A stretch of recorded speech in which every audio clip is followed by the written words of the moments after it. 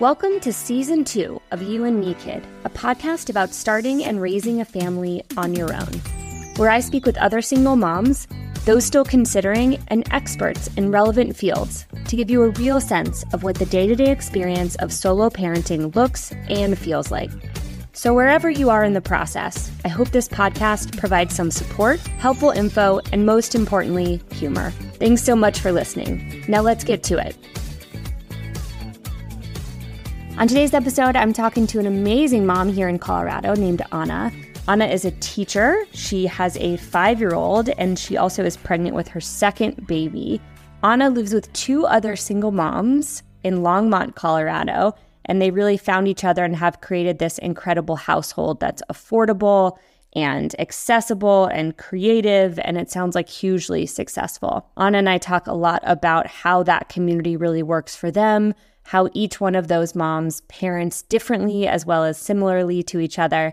And we talk about what she's expecting as she grows her family from 1 to 2.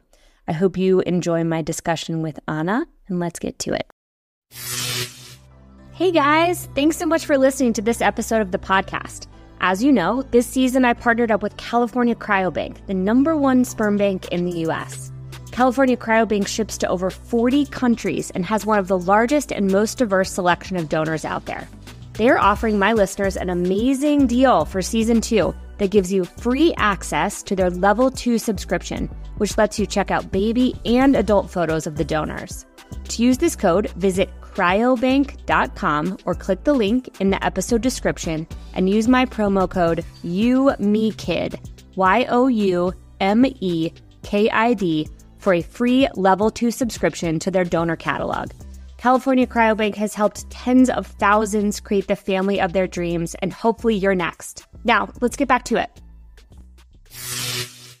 Okay, Anna, I don't want to bury the lead in terms of what I'm dying to talk to you about, and that is that 2 parts that I'm dying to talk to you about. One is that you are a single mama of 1 baby now, and you're having your second baby when?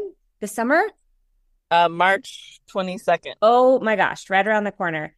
And then the most amazing thing that I am dying to ask you a million questions about is that you live with 3 other single moms in a house together. Is that correct?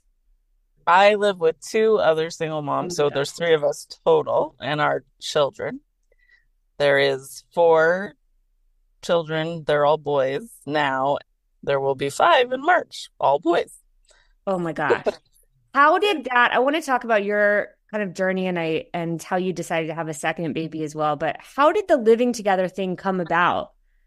Yeah, it's related to, so I was married with my first and gave birth and became a single mom 4 months into birth. It is not a co-parenting situation. I am completely a single mother of my first child. And I am someone that very much has always really valued community, has always really valued just doing life with people. And it was actually a goal of my ex-husband and I's to live in community. We were building like in the mountains on this property with that intention in mind. So as soon as I became a single mother, that goal never really left. It just kind of transformed and became, could I live with other single moms? And we really just like support each other in this crazy journey. How did you guys meet? I found these particular women that I am now living with on Facebook, which God or whoever you want to call, the creator of the universe, whatever, brings me blessings in the form of Facebook, like all the time. Like I'm truly all the time. Oh my gosh. Facebook is the key to your manifestation. It is my I got to get back on Facebook. So anyways, I found these women on Facebook, and truly, like, just the fact that they were on Facebook, I was like, okay, this is a sign. Yeah. And then I start reading what they were looking for. They had already been living together and they were looking for a third mom. and they just sort of spoke their vision of what they were already doing, what they were hoping to do. It was very much about, Concha's community, and they have a garden and wanted to get chickens, wanted to support each other as mothers, and their house was just adorable. So, anyways, I read their vision, and I mean, I immediately was like, oh my gosh, here it is. Like, this is what I've been looking for. I mean, I just reached out in it and it was a natural. So then here we are. Here we And are. And I can yeah, imagine also, especially in the place where we live, where, owning real estate, renting real estate is really expensive, that it's a great affordable option too. yes, absolutely. Absolutely. And I think that that was one of the things though that they were really trying hard not to just find somebody that saw it as a cheap place to live. Yeah. Like it was really much more intentional and much more than that. And I think the fact that I immediately saw that was like what had them say yes to me, because a couple of people did reach out. I mean, there was another woman that was like also going to maybe move in at one point, but me getting to move in with my son was what worked out. So yeah, it was. I love that. And how do you guys kind of share the household management and kids? Are kids kind of some going to school? Is everyone in the house? Kind of talk me through the day to day of how this little family works. Yes, and it very much is a little family. So we have, like I said, four boys, and they're all 5 and under, Wow. which is kind of crazy. Not gonna lie, but it's also lovely. Yeah. And The whole house is just padded, right? yes, Yeah, yeah, we actually I would assume. do have a lot of gross motor areas and things for them to do, but then we have tons of cushioning around those areas. I can only So imagine. at this point, they all go to some form of school. At one point, one of them was being homeschooled. And so, during the days, two of the three of us work from home. I'm a teacher, so I go to school most days and come back with my son. He goes to school where I work. So, during the day, we're all kind of doing our own thing. But evenings, we do meal sharing, cooking sharing. We have lots of house meetings. Some are just for fun, and some are more vision building, or talking about some new idea somebody has, or just logistics, figuring different holidays out, that kind of thing. And then on the weekends, it's a little bit more of a free for all, whoever is around. Yeah, we're definitely still in experimental stage in terms of who's watching the kids win, because that's something that we've definitely had to navigate around and just get pretty intentional about, because they are still so little. They really do require at least one of us to be watching at all times. So, For sure. yeah. But if you need some time to yourself, or you need to, do some work in the evening or go meet a friend or something like that, are those gals available to you as folks who can watch your son? Yes, we have shared childcare responsibilities. At this point, it's really organic. We do have some set times, for example, where we've decided in the evenings after 7, everybody is, the way we've divided the house, there's 3 levels. And so I'm in the middle level. One of the moms is on the top level, and one of the moms is on the bottom level. And so at 7, we have chosen to make it kind of separate time. Wow. So all children are with their mom on their level. Oh wow, yeah, organically, we will just ask each other if one of us has a meeting and we need childcare for it. And we do really try hard actually not to over rely on each other. Sure. Yeah. All 3 of us will either pay for our own nannies, or my parents live in town, so grandma and grandpa will help out, and I'll go to them before I go to my roommates. But it's definitely a good thing to know that they're there like in a pinch kind of thing. Yeah. Let me just kind of focus in on your job and how you and your son make it work for a second. Because you said that you were a teacher. A lot of the folks that I've spoken to, in the first season, whether it's by choice or because of COVID, are working from home. You're not. And so I would love to just kind of hear from you.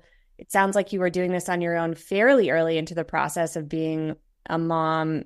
How did you make that work, being out of the home when your child was little? And how do you make it work kind of having a job you need to show up for every day and having a kiddo at the same time? Yeah. Well, yeah, so I have been doing it on my own since he was 3 months old, and it has always been a strong value of mine. It still is, like, above money, above any kind of fancy lifestyle. I am like if I could be a stay-at-home mom, I would in a heartbeat. And so I have very much like set up our life to be as close to that as possible, like since he was born. So actually, until he was about 2.5, thankfully, COVID really helped. Oh, I yeah. did kind of quote work from home, but it was like so relaxed and so just kind of a joke, like most people's lives were at that time. So I was home with him most of the time until he was about 2.5, which I will always be grateful for because there's no explanation for why that happened. Like, it doesn't even make sense, but the world was a different place for a few years. So that's just what happened. And then at about 2.5 years old, he started going to a Montessori preschool like a couple of days a week, which allowed me to work very, very part time.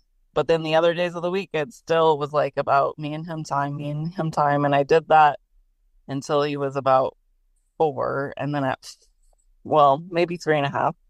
And about 3.5, I said, you know what? The next best thing is if I can be in his school, like maybe even in his classroom. And so I basically been doing that since he was 3.5 because I still feel like I get to see him all the time. We have the same days off. We have the exact same schedule. I have the summers, 2 weeks off for Christmas break. It's just like every decision I've made in terms of work has been about like just making sure I have the most time with them that I can because I just really value it, and it's ultimately like what I want to be doing with my time. So Yeah. yeah. Oh, I love that. Oh my gosh, I can't believe you get to be with him every day. That's incredible. Yeah. I'm not in his classroom, and that became a better choice for him as he Yeah. got old. But I do see him every day. I'm always at his recess, for example. I'm in his classroom several times a week.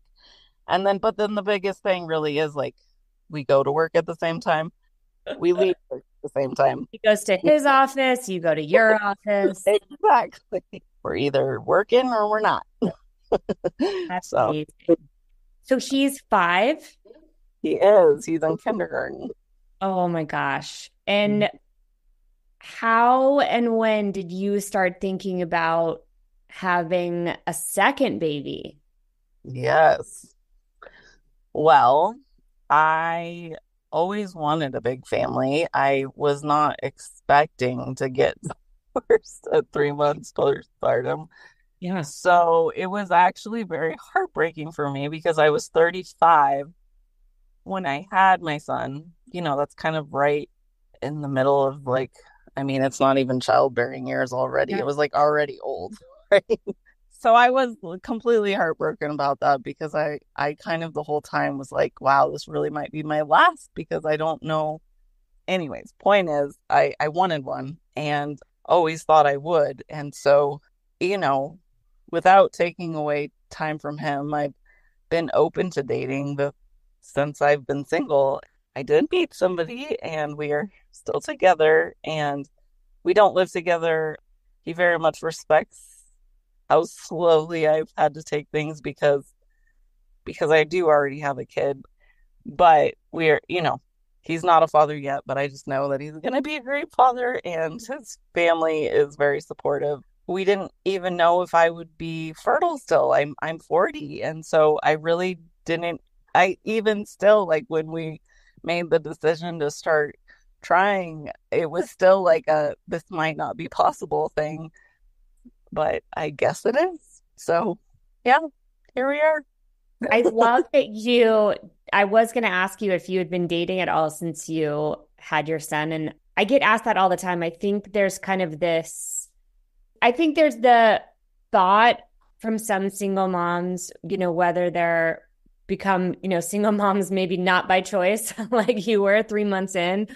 or who are by choice, you think that they're choosing motherhood over partnership. And that feels like a loss or there's grief associated with that decision. But I'm finding, so often it's not the case. And I've interviewed a lot of women who met people when they were pregnant and just kind of made it work, right? Got sitters, met people, continued to get out there and try to pursue finding somebody. So I love that that was also kind of your experience. I mean, I was careful about who I introduced my son to. I went on plenty of first, second, third, fourth dates that never materialized to anything, and my son never met them. But once the individual that I'm dating now and I stuck, right? I mean, he then became a part of us spending time together. And for me, that was comfortable somewhat because he was still so little when we first started dating. And so to him, it was just another friend, right? And we never tried to make it seem like any more than that in the beginning. And we would just do things, all three of us together, hiking, playing basketball, just playing at the park. Like we would just do things together. Um, and for me, that was comfortable. I know that's another thing that comes up for single moms. And I honestly think if he had been older, I might have been more uncomfortable about it because I think he would have understood faster that it was Yeah. more than just friends. But because he was still so little, we didn't like PDA or anything. Like we were just trying to just like spend time together. Yeah, for me, that was very comfortable and actually like a needed part of the dating process. That's Yeah. kind of my sense. And I haven't really dated since my daughter was born, but I find a lot of kind of peace in the fact that the type of person that will be attracted to my lifestyle and my family now has to be at a different level of maturity in terms of who they are and what they want. I mean, Yes. Yes. they have to want to be a part of a family and Right. be a parent. Um, Totally. and that takes, I think, a different level of just like self growth and just acknowledgement of kind of where you are in your life and what you're looking for than I think is a good majority of the folks I've at least met dating. Yeah. No, I mean, I look definitely. at apps even too, and it kind of cracks me up now because there's these parts on apps that say, what kind of relationship are you looking for? And it's monogamy or it's kids or it's short term. And I'm shocked at the amount of people that answer, I don't know yet. I'm Yeah. 42 and my apps are in that age range. And it's just kind of shocking to me that many people are kind of still unsure about the type of relationship that they're looking for. And it helps me because that is the opposite of what I need is anyone who doesn't know what they want. So Right. I'm still Not very, very single, but I have a hope that the type of person that will come into my life is just going to be a way better fit than maybe somebody who I would have met prior to having my daughter. totally. Especially if you're coming at it from that framework, will likely, be family oriented, right? I mean, that was like a no-brainer. Like it should be a no-brainer if you wanted to ever have kids in the future. But I feel like once you have a kid, it's like you can't even like I don't even know how I would have gone on dates if he hadn't been completely like not just cool with my son being there, but like excited about it. You know what I Yeah. mean? Like, I get I, asked all the time, like, do you just get babysitters to go on dates? And I immediately laugh because, first off, anyone that has a kid knows that finding a babysitter and scheduling it is just, it's not something that happens within an hour of you making a plan on a dating app. It is exactly. No. strategic and you've got your sitters that you like and they have a booked schedule and it just takes a lot of pre-planning. And so Mhm. absolutely not am I going to get a sitter go out in the evening when I want to be with my daughter or with, close friends, pay Right. someone to stay with my child so that I can meet someone for the first time. Heck no. Yeah. Um, that's maybe like third date. If I really like you, am I going to go through that much effort? Yeah, it is logistical now, I think, to meet people. And so, but I have met so many people who have met people pregnant or with babies. And so I certainly don't think that it's a clear choice between having a baby and having a partner. I think it's just, you just switching the order around a little bit. I mean, yeah, I mean, I think you just Yeah. what will work for you, right? Like, or at least that was my experience. So, Yeah. But you guys have so found each other and created this amazing little community. And one of the things that I actually got a lot of emails about after the first season was about the financial piece of being a single parent. And it is, I think, really overwhelming for those that are looking into fertility treatments. I think it's really overwhelming for folks who are thinking, I don't have a big enough house. I don't have a successful enough job. I don't this, I don't that. And the reasons why it's not possible kind of come up in mass instead of the opposite. And obviously you've found this amazing living situation that seems really supportive on all fronts. But as a teacher and having school and, a life outside of being a mom too, how do you make it work financially? Has it felt stressful to you? yes. Um, Short answer. Short answer, yes. yes. And I mean, honestly, the biggest thing is that, well, there's two big things. There's one, which is a huge piece of it, which is just like my mindset about it is truly like at the end of the day, at the end of like my life, I will not regret that I have chosen to like live simply so that I can have all this time with my child despite being a single mom. Like, and I honestly tell that to myself like probably every day. Um, and so that for me is like kind of the biggest mindset piece. But then the other part is like I do have social support. Like I just do, and I'm very lucky in that, and I know that. And some of that is that I've sought that out. Um, Yeah. so I mean, I have like, spiritual mentors and support groups and mom groups that I go to. My family lives really close by, my parents, and they're just wonderful and supportive.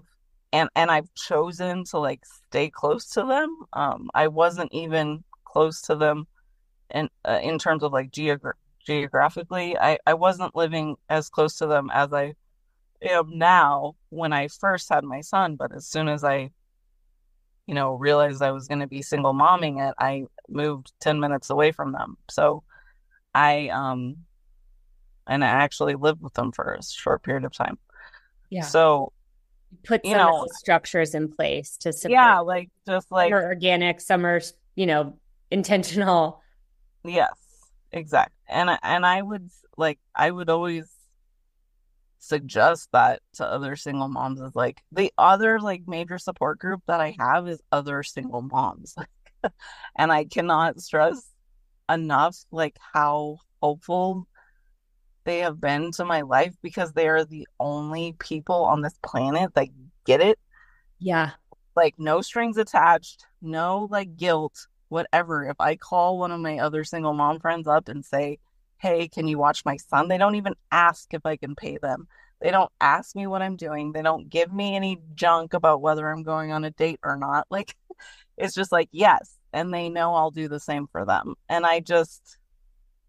that's just one example, but I just mean like I feel like making friends and good friends and support with other single moms is like hands down one of the most helpful things. And it does play into economically because I can't afford babysitters, Yeah. but my other single mom friends who also can't afford babysitters will trade with me.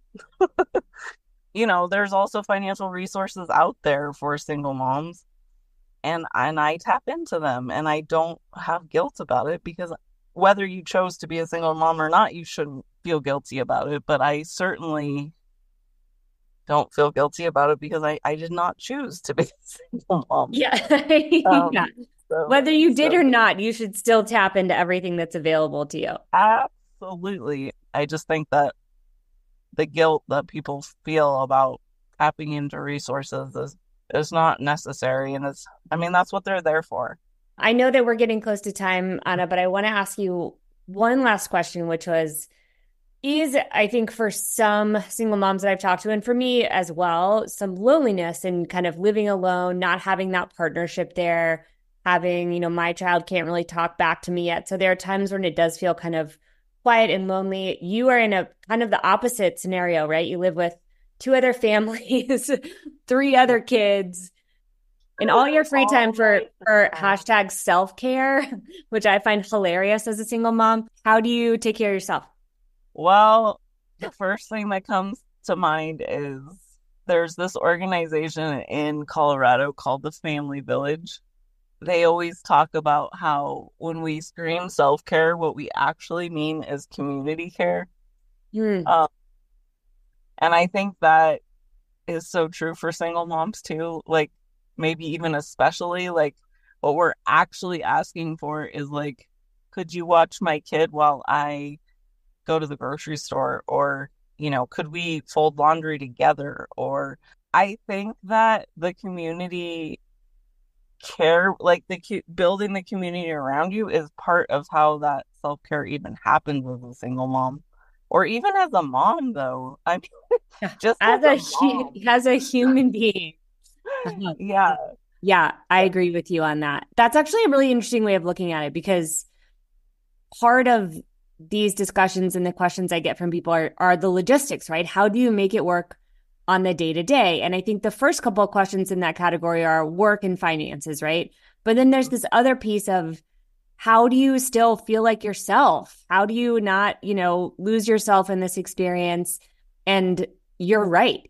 You build a structure, you build some scaffolding around that. You find sitters that you like, you find friends that will watch your kids, you schedule things in advance that you can get excited about that mean you get a little bit of a break and fill your cup however you need. But it does take planning in a way that it didn't before children, for sure. The other thing, though, too, is that, and this hasn't always been true. Like, it's been true since my son was 2.5, 3, though, that, like, there are so many things that we assume that little people can't do with us. And, my son has been hiking with me since he was like, actually 18 months old. like, like actually walking, like, not me carrying him. And, I just recently took my son to go get pedicures together. And Oh, you can do things with your kid that are things that you enjoy, and it's fun for them to see you happy too. And that does get easier as they get older, but I also just think, like, changing mindset around that like, every time you hang out with your kid, you don't have to be doing something that is like kid focused. You can do things that you like with them. God, I love that you said that, because I was just having this conversation with a friend the other day around that kind of everyday feeling like Groundhog Day thing that happens sometimes as a parent. Like, we pick our kid up, we go to the same playground, Right. we eat the same 5 dinners, and I Yeah. hate monotony. That's not my favorite thing. It's not my color. But I've also kind of struggled with the, gosh, I want to do this thing, but it's going to be harder. And do I have Yeah. enough energy to do the thing that I want to do, even though it's going to be harder and it's not going to look like what it looked like before baby, but it's always worth it. We don't even get to the place to do whatever we're going to do. It's still worth it to make the effort. And the thing that my daughter and I do a lot is get on the bike, go to our local taco place. I have a margarita. We get dinner together at like 5 p.m. We just have a little taco date. And it's Yeah, so much so better. fun. It's so fun. But I couldn't agree with you more and there was a shift that happened in early parenthood where I realized you could do that. You didn't Right. just have to do baby things. And Right. it's a game changer for sure. It is such a game changer. I am so, so happy to meet you. I'm so grateful for you making the time and being flexible to chat. I can't wait to meet up here in Boulder, actually face to face and get the kiddos together. Good luck with everything. I hope you're feeling good and I hope you kind of continue to feel great. Awesome. Thank you so much. And I'm gonna do this because I feel like this is part of the shamelessness that you have to have as a single mom. I do have a blog and it's Yes. called ICUmama.com, and I do talk about a lot of these things on my blog too. So Amazing. One of yeah. the things I am trying to do with the podcast is just get as many resources together for folks. So that's amazing. ICUmama.com. Yeah. Amazing. All right, I'm going to check it out right now. Anna, Okay. thank you so, so much for chatting. Thanks so much for listening to today's episode. I hope you enjoyed it. For more information about the podcast or me, go to youandmekidpod.com. See you soon. Thank you for listening to this episode. If you or your company are looking to jump into the podcast world, now is the time. The Plug Agency is here to connect you to the full power of podcasting. You just record and leave the rest to us. The people are listening and want to hear from you. Theplug-agency.com. That's theplug-agency.com. Click the link in the episode description for an exclusive offer.